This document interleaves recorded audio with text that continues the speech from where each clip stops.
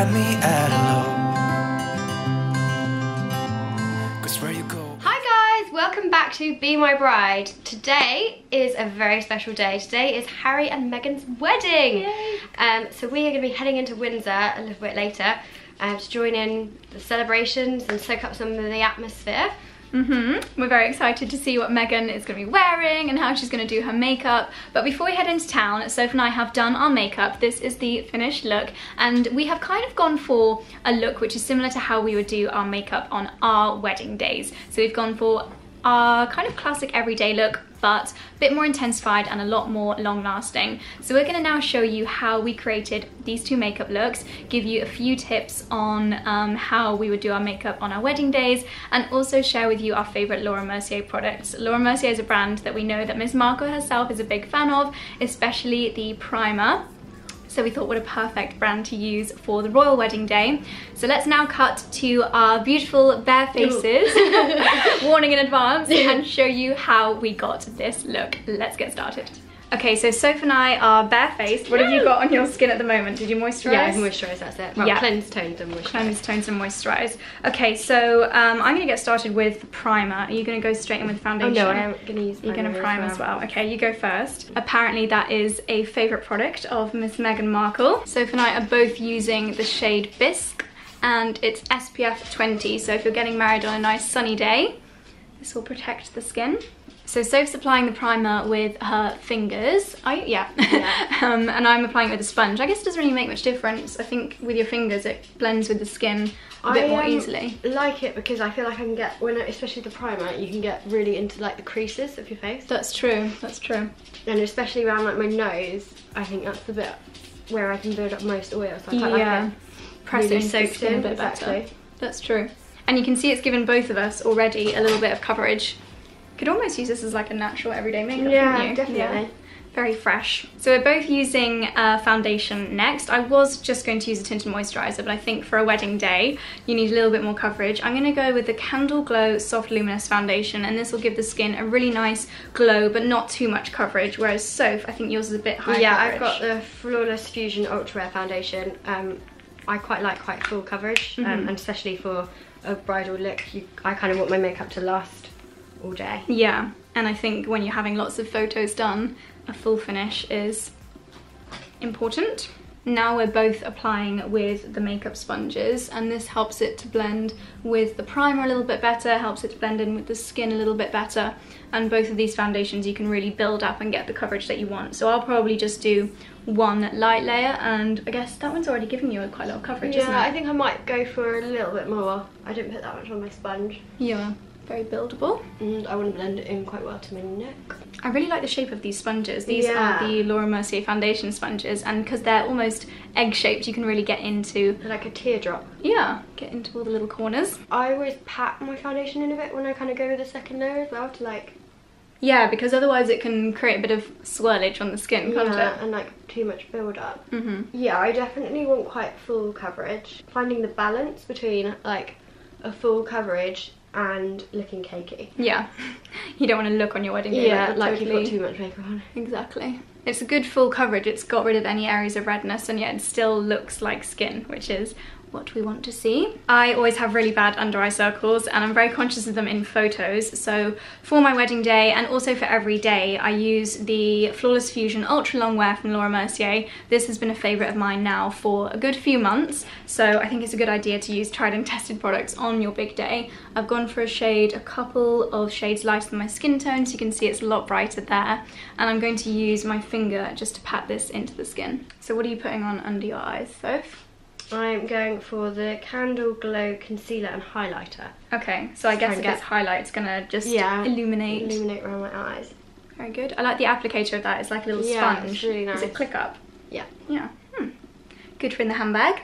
If you've got a makeup artist with you on the day, then they can just come and top you up using that, which is handy. With the cream concealer, I also pop a little bit on my eyelids, and I find that this makes for a really nice base for any eyeshadow products that I put on afterwards. Just helps to prime the eyelid and make the skin nice and prepped, ready. I also do a really weird thing, which is I quite like leave it for a little while before I rub it in. Do you? No, yeah, because I think like as it oxidizes, it gets a little bit thicker. Ooh, Ooh, that's a good tip. I'm going to try that on my chin. I'm going to leave this little goatee of concealer and try Sophie's tip. Alrighty, while that sets, I'm going to use the brow pencil. This is the Laura Mercier eyebrow pencil in Ash Blonde. I had my hair coloured lately and my brows, I attempted to dye myself, so they're a little bit darker than my hair colour, but this is my usual shade and it is almost like a grey blonde, so very natural colour. Should be quite a good colour for both of us, I think. And I'm going to just use very fine hair-like strokes to fill in any gaps in the brows. Right, so I've kind of got a little bit of foundation in my eyebrows, so I'm using a bit of tissue to get that out. I like that this one has the spoolie on one side, so you can brush them out and then fill them in. I would say probably get your eyebrows threaded maybe a couple of days before your wedding, and then any redness will go down, and then it's so much easier to fill in and create the shape if someone else has done it professionally for you, so it shouldn't take too long using something like a brow pencil. Once I've like rubbed in my concealer, I then put my powder on before I do my eyebrows. Do you? So again, I give it time to set. You're so pro with the whole setting. Okay, I'm going to try blending this. I have very oily skin though, so I feel like I've kind of picked up little tricks of how to manage my oil. Yeah, that's a good one. You know what? I can actually tell the difference now that I've let that set. Yeah. It feels a lot more... It's thicker. Kind of airbrush, yeah. I'm going to tilt it again a little bit more towards Soph. Yeah, so once I've like set all my concealer in, I then put like loads of powder on. With a sponge? With a sponge. Ooh, new technique. And then I just leave it. Like, I don't rub it in. Really? Yeah. Is that baking? Is that what baking is? Yeah, but I don't think I do like proper baking, but I kind of... And then will you blend it with a brush afterwards? Yeah. Ah. This is like probably my favourite makeup product ever. Really? Yeah, it, oh, like wow. genuinely. Because some powders I think kind of end up going quite cakey when you use it, but this just doesn't. Never does. And you don't get any flashback from it either, so it's perfect for wedding. Very important for the wedding day. We're both using the Laura Mercier translucent setting powder. So Soph, as you can see, is using a sponge, which is a technique that I've not tried before. And I like to just use a fan brush. I tap any excess off, and then my skin's fairly oily everywhere, so I just wipe this all over and then just make sure that the T-zone is definitely got enough powder in there. I'm outlining my brows, so I've got quite thin, naturally quite thin brows, and I like them to look fuller, but I don't want them to look too fake, so I just like use a very light brush and I outline them and then I fill them in afterwards. So I'm gonna now use the brow pomade. There's a powder and also wax. Yeah. And I use like an angled brush, and then I like sort of create brows with that rather than the pencil. After the pencil. Oh, so you created the outline with the pencil. And then I use this. It's a finer brush. Yeah. And yeah, just very good. And I am going to now set my brows using the Brow Dimension. This is a fibre brow gel, so if you have quite sparse eyebrows like I do, then this has got tiny little brow fibres in there, which helps to build up the volume and give the illusion of thicker, more bushy eyebrows, as well as also setting them in place. This comes in a few different shades, so you can find one that perfectly matches your own brow hair colour. Obviously at the moment it's quite on trend to have really big brows, but when you look at the photos in like 20 years time, you might be like, too bold. That's not how brows, they're not on trend anymore. No. So try and keep them maybe a little bit more natural to how you would usually do your brows. Yeah, that's a good point. Don't want to be looking back at those wedding photos in 20 years. Yeah, and just be like, what did I do to my brows? Oh my goodness. On that note, I'm not going to do anything too wildly different to my usual eye makeup looks. I'm just going to use a series of browns, surprisingly, eyeshadows, starting with a lovely light brown shade, and I'm taking that on. This is Laura Mercier's, it's actually called the Finishing Ponytail Brush, but this one I find is really nice for a very soft overall colour on the brows, and I'm going to take this lighter brown shade all the way up to the brow bone. So with the brow pomade, I feel like because it's a wax, it does set them quite a lot, so I don't need to use a gel because the wax like kind it's of already sets. set it. Good thinking. And I'm going for quite a natural look, so don't want anything too bold. No.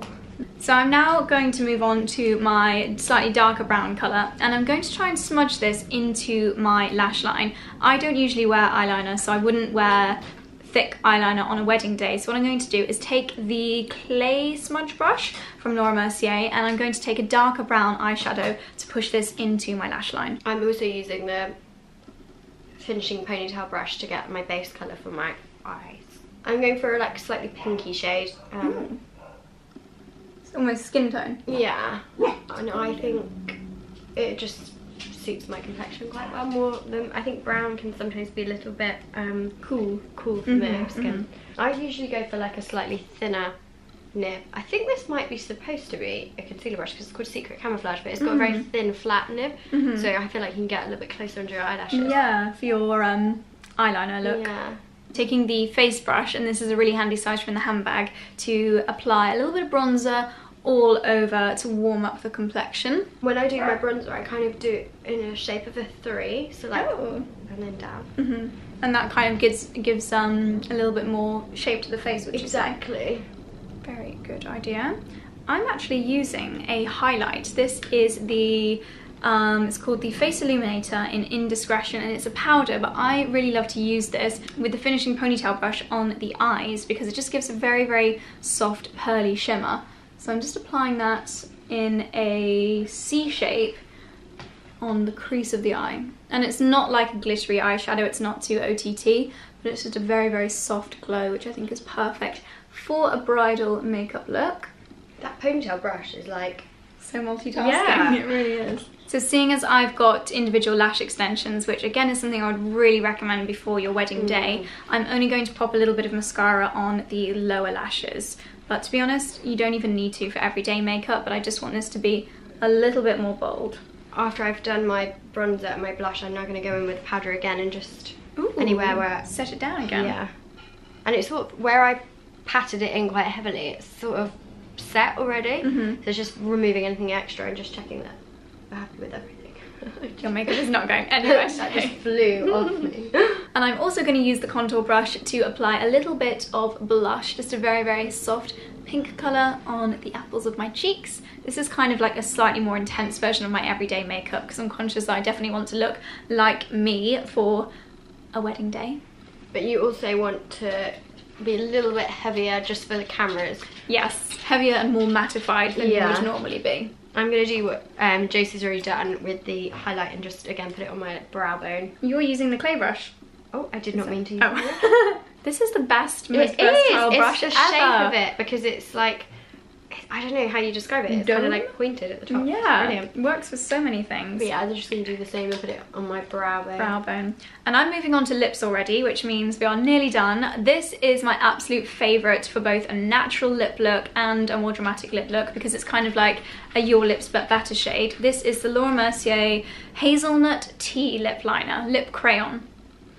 Lip pencil, third time lucky. I feel like just from the name you can tell this is an amazing one. Hazelnut tea, that is like the perfect brownie pink shade. I have taken off, I always apply lip balm before my foundation, so I've blotted that off and I'm now just going to exaggerate my actual lip shape just to give them a little bit more volume. I'm now going to do another few little strange tricks with the highlight. What are your tricks? My tricks. So I'm going to put a little bit of highlight on the tip of my nose. Again, like I already said, I'm a little bit conscious of my nose, especially from the side. So I feel like when you put a little bit of highlighter on the tip of my nose, for some reason it just catches the light slightly differently. I don't know, it's a weird one that I do, but great tip. It always works. So yeah, I just put a tiny bit of highlight on my nose, and it just kind of makes it, as you turn to the side, it obviously isn't part of my cheek, which is something that I think I worry about. Oh. And another place I put highlight is the corner of my eyes. That's a good one. And then for the lips, this is something that's been in my makeup collection for a couple of months now. It's the Laura Mercier Velour Extreme Matte Lipstick in the shade Vibe. This is super easy to apply on the go because it is a crayon. It's also got a sneaky sharpener in the top here, and it's kind of the perfect spring pinky nude shade. Okay, so I'm now doing my lips. I'm using the same lip pencil that Josie used, which is the Hazelnut Tea. So lovely. Such a versatile one. Such a nice colour, yeah, definitely. And it's like a really warm nude, which is perfect for a wedding day look. For sure. So I've just finished with the Velour Extreme Matte Lipstick, and as you can see, it definitely is like a velvet finish. It's not totally matte because it's not really drying out the lips, and it's just the most beautiful colour. Hopefully you agree. I feel like this is just an everyday lip colour but slightly more intensified. So this whole theme is you on an everyday basis, just one step up. We were just saying we wonder what Megan is doing right now. She is going to be walking down the aisle in, so it's currently 10 AM. She's going to be arriving at the church in just over an hour. Sophie and I are going to head down that way as soon as we finish our makeup. I'm on to my finishing touches now, so I'm just going to, I think I'm going to apply a little bit more highlight just to bring a slight more pop to my cheeks, and then I think we're done. I'm just, yeah, my last step is my lips. I'm going for a different shade to Josie. It's the Velour Extreme Matte Lipstick, which is the same, is it the same one? But Respect is the colour, so it's a little bit more of a nude shade.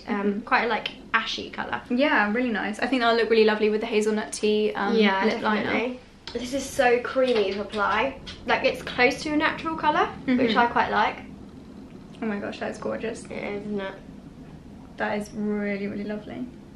Very, very nice. So yeah, I think that's done. So these are our finished makeup looks. We've both gone for everyday makeup but better, would you say? Yeah, a little more definitely. intense on the eyes and a slightly more higher coverage on the base. So now we have to go and get our frocks on, go and adjust our hair, and then we will show you our finished look. Let's go.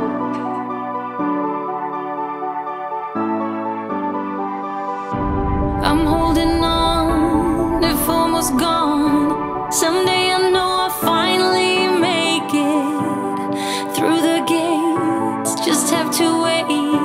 You whisper to me there's no maybe. There's only time for dreams even greater. I hear the call, and I close my eyes to see even clearer. I see it all. I know that we can go higher if we keep our faith, if we keep our faith. Sometimes I'm like a whisper in a riot, but I grow stronger, keep believing in me.